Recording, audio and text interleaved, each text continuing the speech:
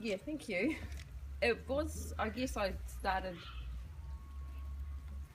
before knowing what I wanted to achieve before the end even happened, basically. So, and along the way I learnt a lot of other things, especially a lot about myself and what I could do, what if I couldn't do, what I could work towards getting to those steps as well.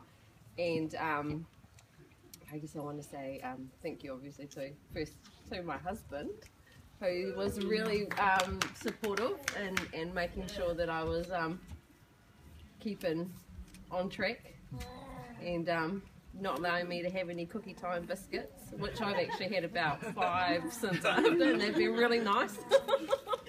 And he's noticed, so he's like, no.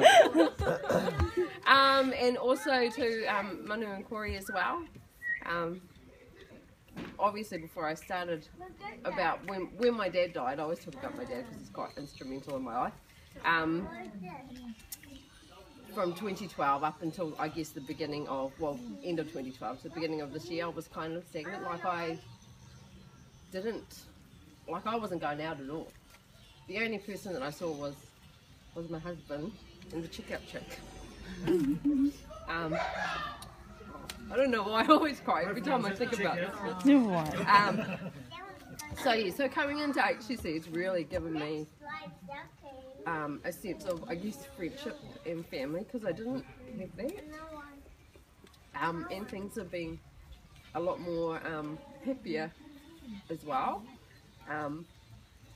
And that I do deserve to be happy, and I think everybody else as well on the challenge was quite instrumental in me pushing myself as well, because I just wanted to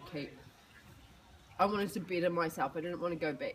I had thoughts, I want to go back to being the person that I was, but I thought, well, I can't go back to that person because that person couldn't cope. But now, being amongst you all and just having goals and what vision I want for myself has really made me obviously want to better me as a person. And because of that, I have decided that I'm going to start studying next year and do PT. Yay! So yeah, because it's just been something that that Manu's played a huge part in that for me. I would not have thought. I've spent how many years? 13 years in the government departments, and I would not have thought that this would be something that I would want to do, because you get institutionalised and you think, oh, this is all I can do.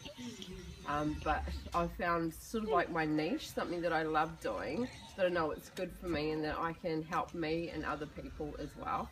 And it's something that, that I'm looking at doing next year in February. So I've got a meeting with the tutor in September. Yeah, so